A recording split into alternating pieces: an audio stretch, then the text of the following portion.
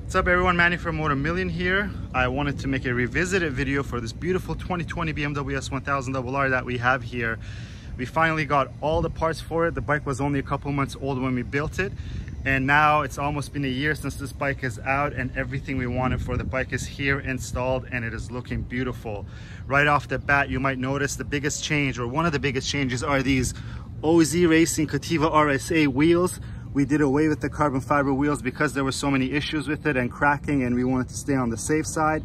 These wheels are made for the World Superbike team, so they're not magnesium, they're forged aluminum, and they only weigh half a pound more than the carbon wheels, and that's in total. It is actually really cool that we're able to keep the weight down and go to another wheel than the carbon wheels that was on the bike. Also, we have this beautiful Fullsix Carbon Fiber belly pan in, and we installed that just last night. If you notice, we're able to keep the motorsport theme with that belly pan. We're able to reuse the stickers that were on the factory lower side fairings.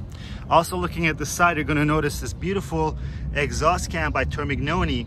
So this is running a crop edge headers and mid pipe. It is the only setup that we've tested so far that has improved the power of the bike. Every other header and mid pipe combo we use on these bikes have lost power. And we've coupled it with the Motomillion's S1002 GP Shorty.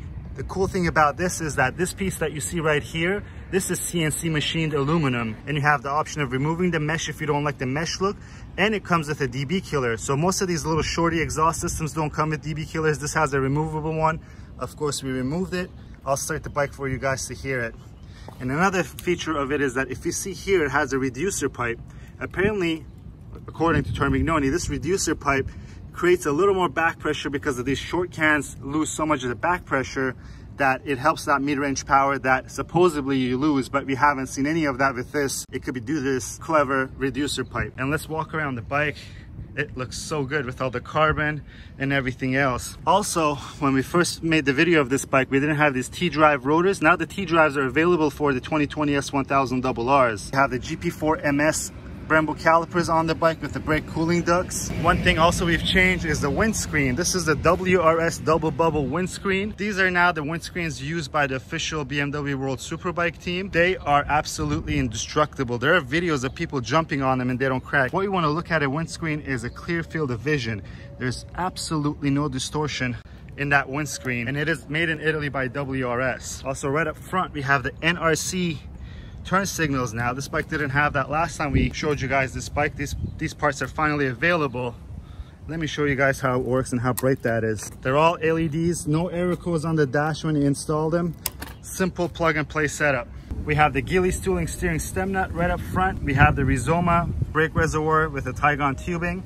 And also, if you look over here, that's the stall bus bleeder valve. The cool thing about this is you don't have to tighten the bleeder valve between pumping the brakes. All you do is you crack this open, you keep pumping, and it won't let air back in because there is a check valve inside. And that's installed on the Brembo Corsa Corta 17 RCS. This bike has the 17 RCS because of the calipers I showed you earlier.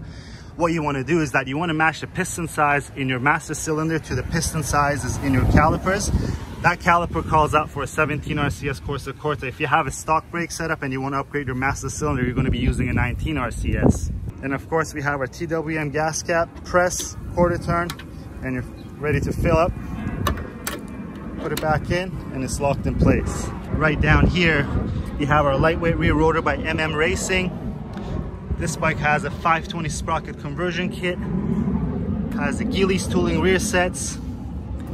We also have the black Samco hoses. We opted for black so that there's not too much color going on. We just wanted to keep the motorsport theme popping out. That's why we kept these stickers as I showed you earlier. The GB Racing case cover kit is also on this bike. And I want to show you if I could get in here. We've also installed the Öhlins steering damper. It is such a big improvement on the front end feel of these bikes with that adjustable damper. And right down here, we have the RNG Aero frame sliders. They have that aerodynamic look, that's why they're called Aero, and they offer such good protection. So all in all, this is the updated video of this gorgeous 2020 S1000RR. Let me start it for you because I know everyone's been asking for us to start the bikes. It is a cold start, so let's see.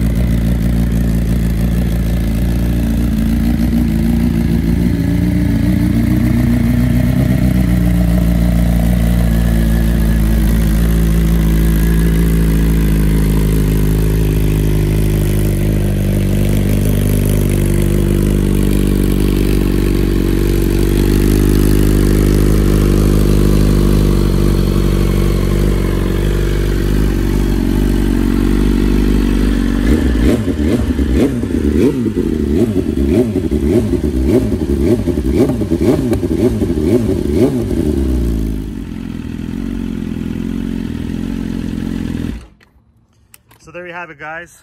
We also have a video of the sound clip of this bike. I'm not going to really try to rev it too high. On that video, you could get a better sense of the sound of this exhaust system. Also, the bike has a Brent tuning flash. As you saw, it was a dead cold start, and the idle is silky smooth on this bike.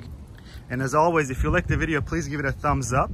If you have any comments, leave them in the comment section below. If you haven't subscribed, subscribe to our channel for more content just like this and more. Until next time, guys, thank you for watching.